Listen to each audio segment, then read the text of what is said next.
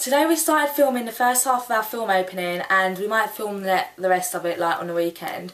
I think it went quite well because we were really well organised and we planned it properly and we were well prepared as we followed our storyboards, and it went to plan and it went like the way we wanted it to go.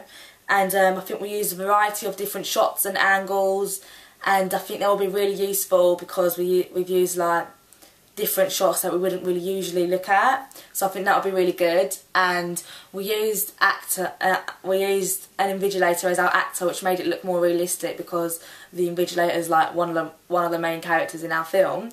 So I think it went quite well today.